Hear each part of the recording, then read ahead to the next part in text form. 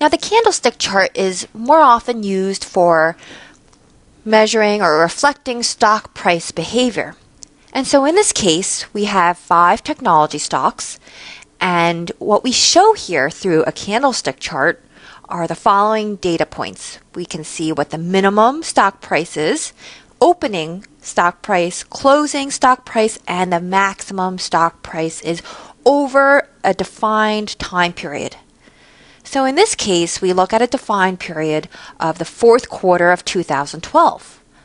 That is September 30th, 2012 to December 31st of that same year. Now, what does this candle chart tell me? Now, in the case of, say, SanDisk, the bottom or the base of the center line here represents the minimum or the lowest stock price over the 3-month period. The top here, as we would expect, of the center line is the maximum or the highest stock price that occurred during that 3-month span. Now within this candle itself, the bottom portion of it represents the opening price and the top represents the closing price, in the sense that when this box is filled in, this represents a gain because you see that the close price is higher than the opening price. But that won't be the case in a hollow box. So in the hollow box, what we end up finding is that the closing price is less than the opening price. So the hollow box tells us that this top portion is the opening price, whereas the bottom part of the candle represents the closing price. Okay, so hollow boxes mean that there is a loss because the close price was less than the opening price. In contrast, a filled box represents a gain because your closing price will be higher than the opening price. Okay, so now that we know exactly what the candlestick chart means, let's figure out how we go about to create it. So again, in our example, we have 5 technology stocks, and to create the chart, you need the following pieces of data.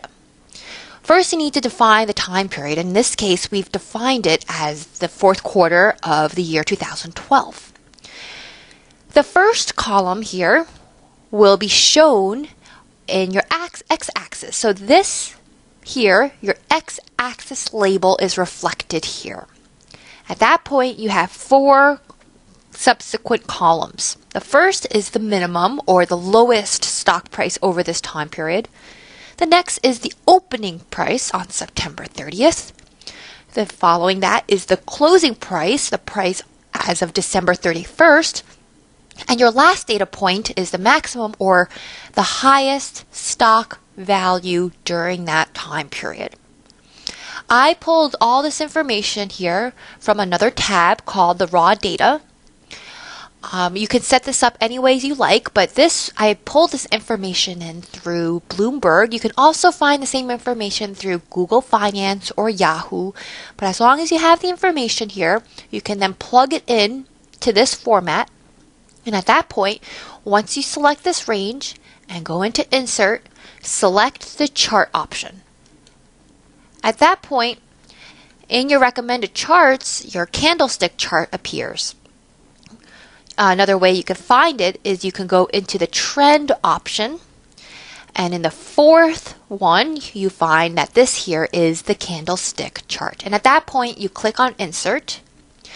You can customize your chart by changing titles of your axes or changing the format of the y-axis. So in this case, if you want this price to just reflect whole numbers, you can do just that. And of course, you can add in your chart title. Click Insert, and at that point, you will have your own candlestick chart. Okay, we'll see you next time.